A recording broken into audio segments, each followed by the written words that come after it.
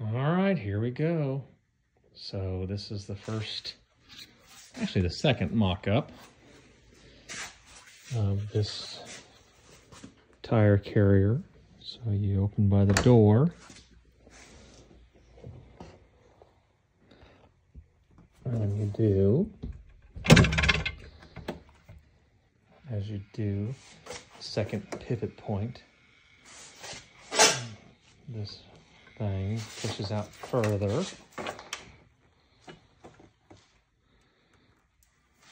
There you go. So the door's fully open. Doors does all the latching. There'll have to be a rubber bump stop bushing in here to provide the closed position.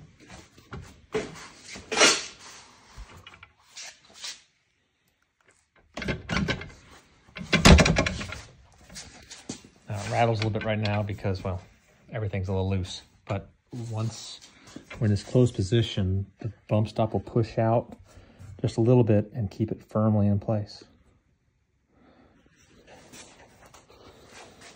Honestly, this was a lot simpler than I thought it would be.